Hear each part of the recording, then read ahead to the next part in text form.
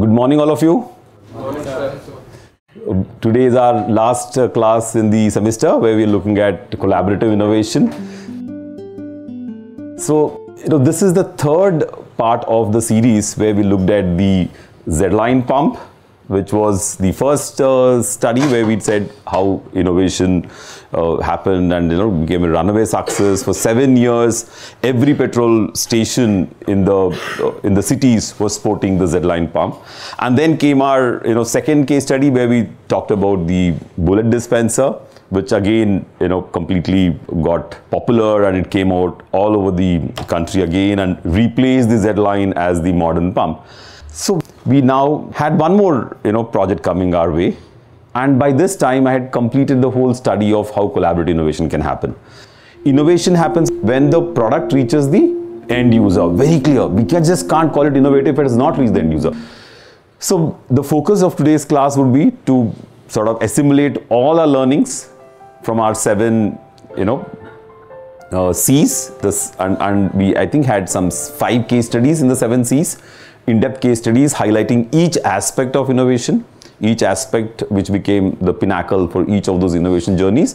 And collaborative innovation, of course, was the key, where we looked at core teams who are like, do or die, they're fully on the job. We have the enterprise-wide teams which give you the creative and the critical check of where to go, and then we had the external team, which is also we calling them teams, their support structures, which give you tremendous amount of inputs and understanding of the users, understanding of the materials and manufacturing, understanding of the processes, research domain, sociology domain, multiple things which come from the external team. So these things happened constantly in all the things, and this was the outcome of the PhD research I did at IIT Delhi, and now we have a project in hand. How do we handle the project which has come to us from NID? So NID is well-known design school in the country, and ONGC approached National Institute of Design and Pradyumna Vyas, who is the director of NID, also an alumnus from IIT Bombay, approached me because I was working in petrol pumps for last 2 decades, and we built a wonderful team. And then we collaborated with Midco again, which is a manufacturing company, day one in the project, which is unheard of. So these are the images which are like computer renderings, which are not very detailed. They're like mock renderings from the computer where the student quickly picks up, or some designers quickly did some sketches, and they said these are the possible options, because ONGC had a large branding exercise. They went to brand managers across the country, got to the best brand company, and they decided they'll call their brand the Oval Dispenser, or the Oval will be their brand. So then, we had Manoj Dubey, who was the Master of Design from IIT Delhi, who joined Midco at that time when we came up with the bullet dispenser, which was the earlier success story. So he immediately conceived the total product with all the parts and organization of the projects. So I was the consultant for Midco as well as working with NID. So we had this collaborative team. So we quickly worked out what type of product organization which will happen. Product organization is very important. Where will each part go in the product? How will the parts be organized? So where will the electronics be? How will the hydraulics work? You see that large scale drawing where we talked about every part of the product. Now we are making foam 3D mock-ups using digital printing, and the product looks like real. What is this? This is a working rig of the mock-up. Does it look anything? It has a little bit similarities to the mock-up, but all the parts are just put together. This is a very, very important component in innovation and creativity, where you just make the product work. You in electronics, you put a breadboard and get your circuit running. It's like that. It's a rig. You put things together in whichever fashion and you make the pump run. Look at that guy. He's actually filling petrol. He's checking up accuracies. Look at that panel. We just picked up the Midco panel, the old one, just to put the panel over there. It doesn't use all the right components. So you just rig things together and make a working rig very quickly. So we're still not crossed the prototyping stage. We're still half in the prototyping stage by making the working rig. So even prototyping became very, very high tech. Earlier, remember in the Z-line, I prototype using hand tools.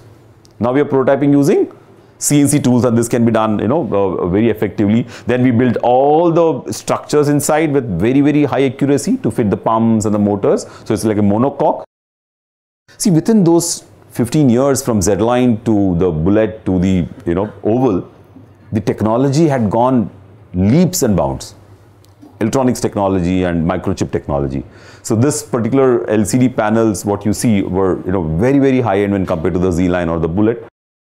Remember, our formula was very clear. Use creative ideation, use contemporary technology and materials, and then you will be having innovative product in your hand. So all that was, the formula was same what we did for all the projects. And then, we came up with a very good organization, improved the pumps and the meters, and then took it forward. And then we reached the final prototype. Look at that painted model. I was showing you the unpainted model. So here we are created a pump which is tremendous user convenience. Now tell me, why is the hose again come down? In the Bullet we had the hose from the top. Because there's a lot of innovation in the hose technology by then. The hoses became lightweight, they were easy to take around, and the Oval dispenser said that we don't want hoses to come from the top because of a branding issue. So we had to, innovate on the hose material itself, and the hose material is made out of PU, and that's very, very light. So the convenience to the user is not lost. Then we have this, the display reaches the person in front of the car. The display comes in front. The use of contemporary technology for user delight. We use the best displays, light signages, modular assembly. A lot of components inside are modular in nature. We had the oval shape coming up very well, which was very well appreciated. And the fuel dispensing was visible from those flow ports, which again was a very novel feature in the pump. So, this also makes the pump look very inviting and new. So because of the light on the side. And then we reached very quickly the pilot production stage. So we had a large collaborative team to work in. A lot of people put their hands together to come to this particular very, very different pump. And the whole world stood up to see the pump from Europe to US. They were pretty shocked that we could come up with a pump which is like so different, at the same time using all the new technologies in the petrol pump business. And you can now see the range, the mock-up, the rig, and the final product. You can imagine that it's pretty close. We had to create 7 pumps and put them up at Mangalore.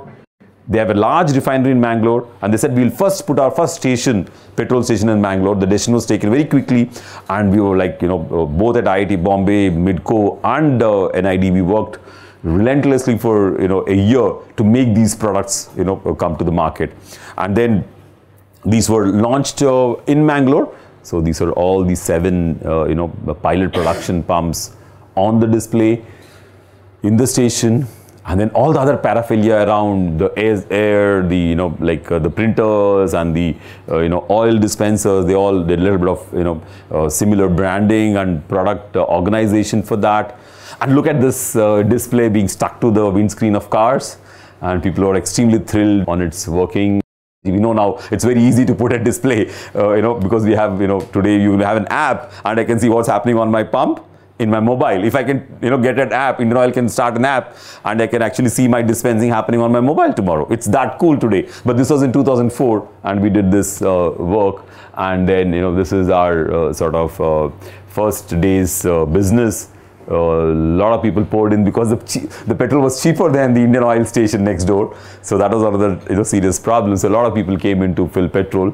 This is the signages outside. We call it the totem pole, the symbol outside, as well as the display to say that this is where the petrol pump is. So you can see how we, over a decade till 2005. So from 1999 to 2005, we have these products which are all the same segment, same product. Technology changed, materials changed, features changed because of the way the users changed, right? So that's the whole journey I want to share with you of how we did seeded innovation, because this didn't reach the innovation because this goes a mass, but still it had all the components, and because of political reasons this didn't go to the market. So it's very interesting. Innovation can be stifled because of various reasons. It could be political, it could be lack of funds, it could be lack of will of the management. There could be so many things coming. So what is challenging is all innovation journeys are very, very complex, and you need to understand all the parts very carefully, and then be very attentive from the beginning to take these things forward.